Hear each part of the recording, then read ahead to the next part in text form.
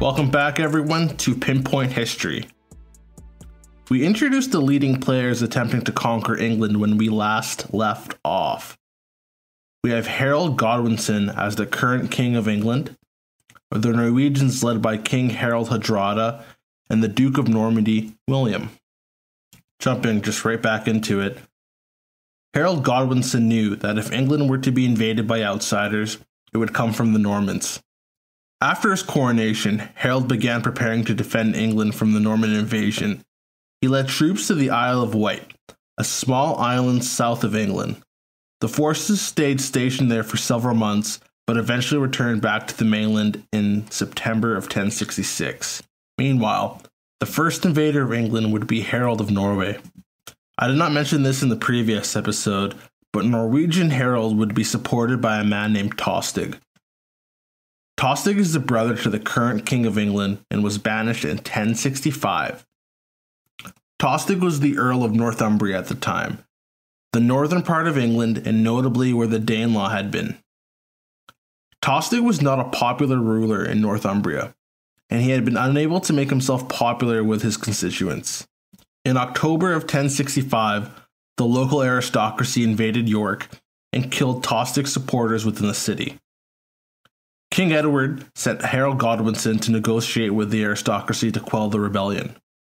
What it took to end the rebellion was people wanting Tostig out, and Harold recommended that to Edward.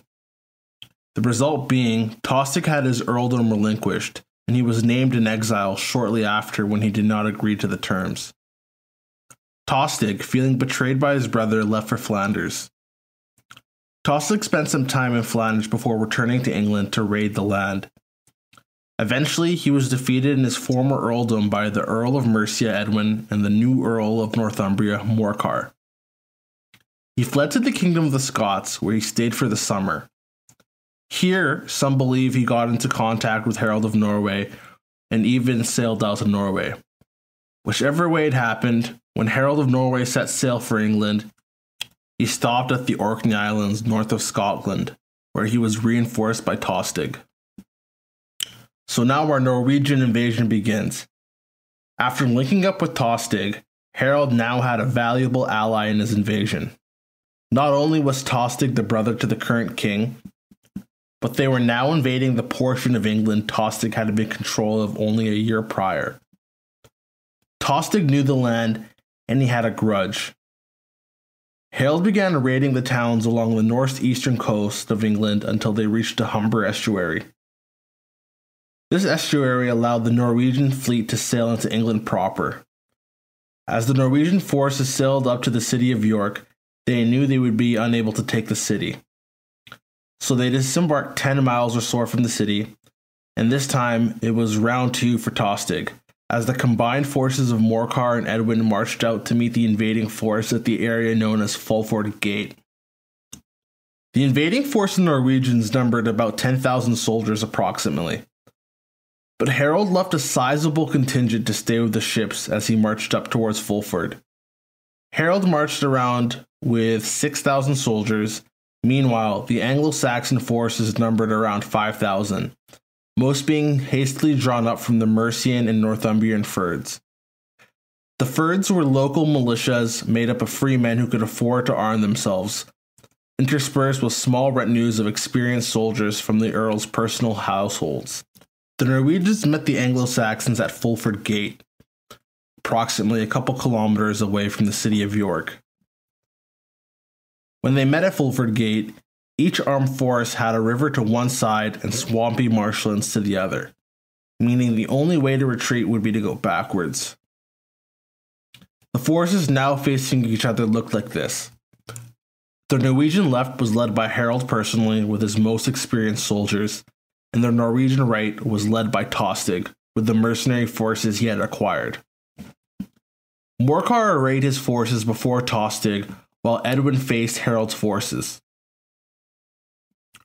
Morcar began the engagement by pressing forward toward Tostig. Earlier in the year, Morcar had been able to defeat Tostig, and was confident he could do so again. Morcar's forces crushed Tostig's and began pushing them back, overwhelming them. Harold pushed his troops forward across the river and decimated Edwin's forces. Harold's forces had been battle-hardened over the last 20 years warring with Denmark. Additionally, Harold had a small contingent of men that had been with him since his days in the Varangian Guard. The fighting was hard, and after, Edwin's forces had been massacred and he retreated towards York. Harold then wheeled his forces around and crashed into the flanks of Morcar's forces, causing complete disarray. Morcar fled to York, but many of his soldiers were cut down.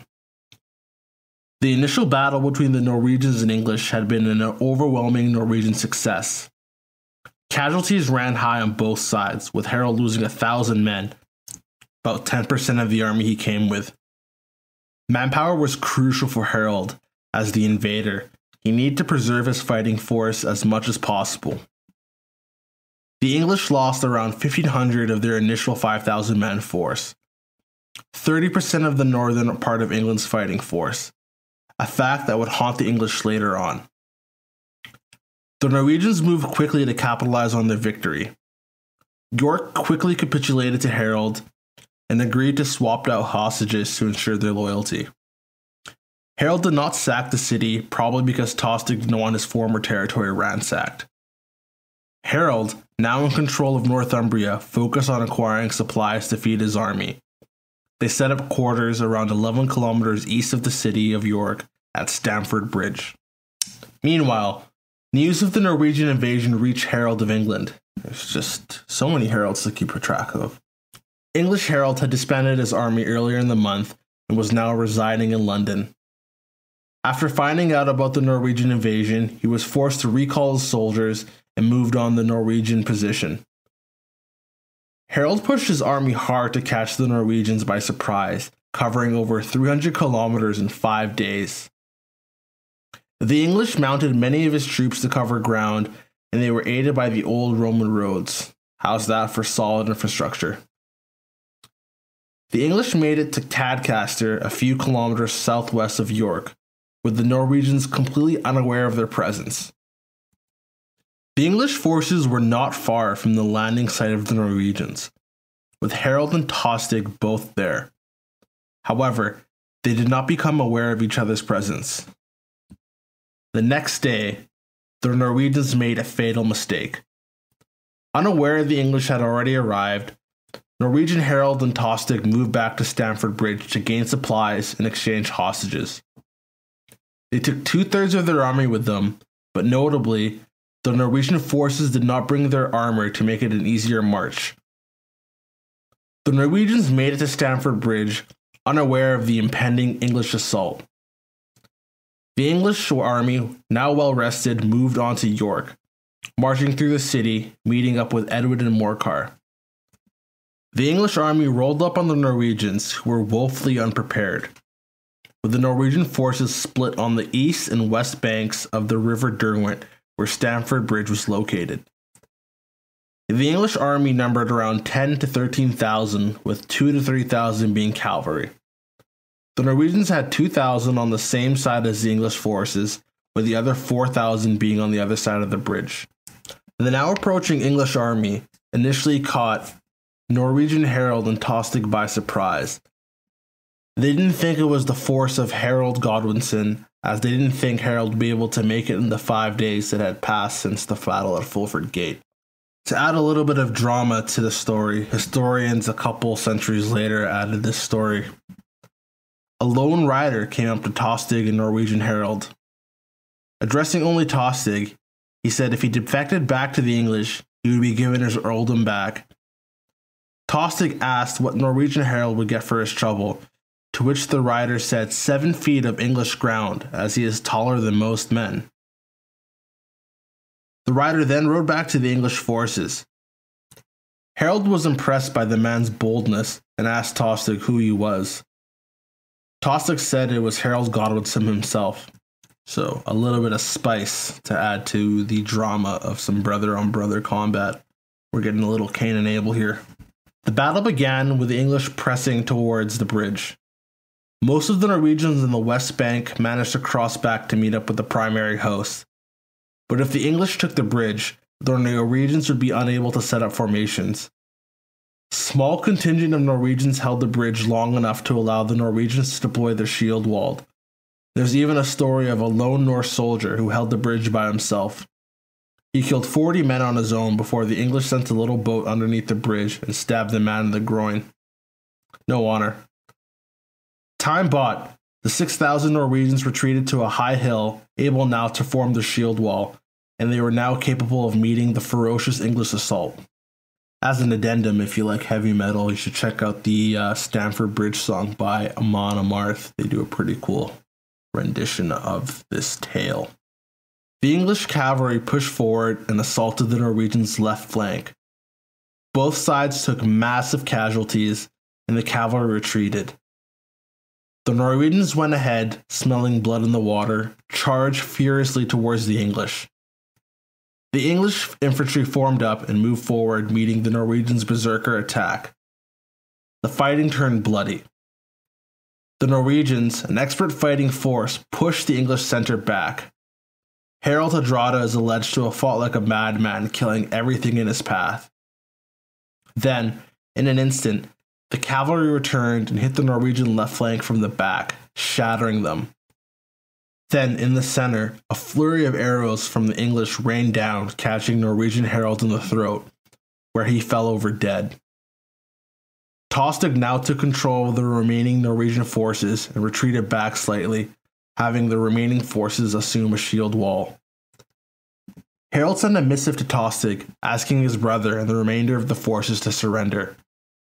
Tostig and the Norwegians declined, the Norwegians furious at the death of their king, and Tostig making his bed and deciding to lie in it. The English descended upon the remaining forces and made short work of their foe, and Tostig died in the fighting. The Norwegians were strong hand-to-hand fighters, but as the combat became incredibly bloody and became very hand-to-hand, the Norwegians' lack of armor proved to be the decisive factor and the reason why they were defeated. Just after Tostig and the remaining Norwegian forces were killed, 3,000 Norwegian reinforcements arrived at Stamford Bridge, fully armored and furious at the decimation of their kin.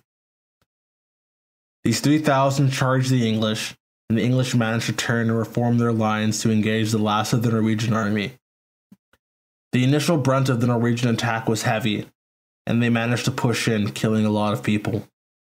But in the end, the numbers of the English overwhelmed them, and they were also annihilated.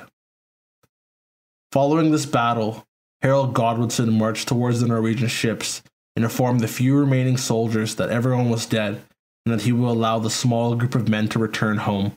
After swearing oaths to Harold that they would not come back and reinvade, the invading forces left.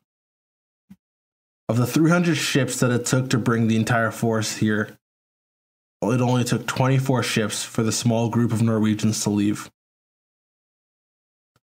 As all of this occurred, the Duke of Normandy, William, was assembling his own forces. William had delayed his own invasion for a few reasons. One, he was looking for papal support to legitimize his invasion of England, as England was also a sovereign Christian nation and, fellow brothers in Christ and all that. William was able to gain the Pope's blessing through the usual Norman diplomacy. Norman diplomacy was usually enacted by flexing their muscles and taking what they wanted. And this was made much easier by the fact that there was a large contingent of Norman forces in southern Italy. Many Norman knights had left the Duchy of Normandy to make their own way in the world, having served as mercenaries across all of Europe. Many had been hired by the Eastern Romans to help to defend their remaining lands in southern Italy in the 1040s, but they began to engage in their own personal interests.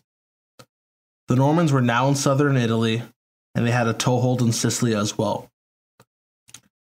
The Pope had used the Normans as a counterweight to the increased influence of the Holy Roman Empire in the north, who held lands in northern Italy. The Normans in Italy basically forced the Pope to give his blessing to William.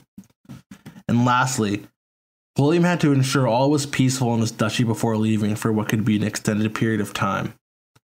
He had his own fleet built, which was not finished until the end of August of 1066. At this point, Harold was still waiting for William's invasion, and as a result, William did not want to sail for England where his ships could be taken by surprise by the English fleet.